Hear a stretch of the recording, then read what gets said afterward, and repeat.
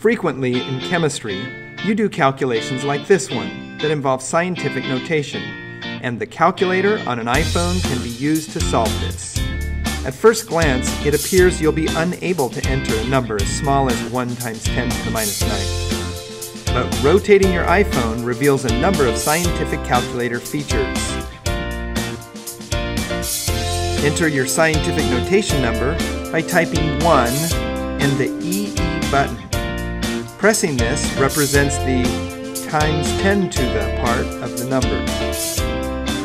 Next, you simply enter -9 for the exponent.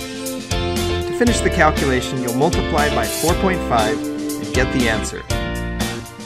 Since this number is rather long, rotating your calculator back shows the answer in scientific notation: 4.5 times 10 to the minus 9. Let's try another calculation using the scientific calculator mode.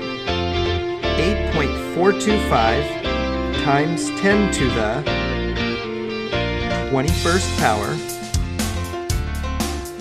divided by 6.02 times 10 to the 23rd power equals 0.01399, etc. Rounding your calculation and putting it in scientific notation gives you the correct answer. This is a very useful calculator function when performing scientific calculations.